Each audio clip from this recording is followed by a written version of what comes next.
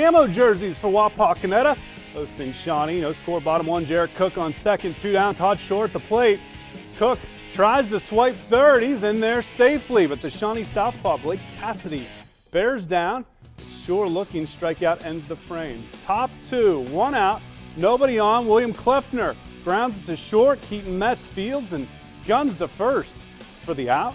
Next batter's Tyler Hall.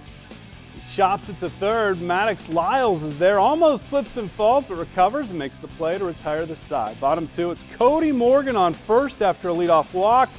Nate Schreier hits it to the short. Trevor Anderson flips to Jake Sevitz. Perfectly turned 6-4-3. Double play. We're scoreless after 2. Wapak wins a tight one, 4-3.